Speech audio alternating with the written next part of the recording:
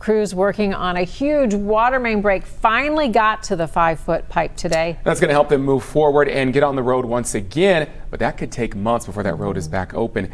And confusion over what's closed and what isn't is already costing business owners. Here's Tessa DeTiro with more on that. Take a look at the signs on Riverside Drive with me. First, road closed to through traffic. A lot of drivers are simply just turning around at this point.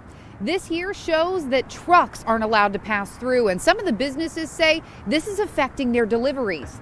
The sign does point out where the road is open to, but if you come over here where pedestrians are, it says the bike path is closed. A business owner I talked to tonight says he understands why these signs have to be here, but he says it's affecting his business. Saints and Sinners Tavern opened in October. We stretched it as far as we could possibly go, and we were trying to wait out COVID, and but we had to open. We had no choice. The restaurant and bar is serving people food inside and out, but not without its challenges during the pandemic. Now they have another big issue. We're being told by people we're not coming because we can't get there. We don't know where it is. We don't know how to get. The sign says closed, don't come down. This water main break is a half mile from the tavern.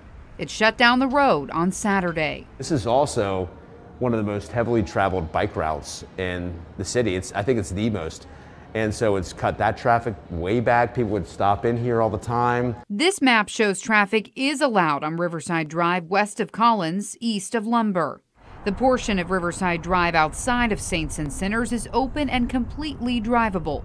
Christopher Rose says people don't know that, and it's hurting business. Between those much needed funds that we needed to stay viable and now this, we're just getting kicked in the butt, like left and right. Rose hopes people drive around the signs this weekend and to his tavern. Most of the people around there do kind of know, but they just think that we're shut down.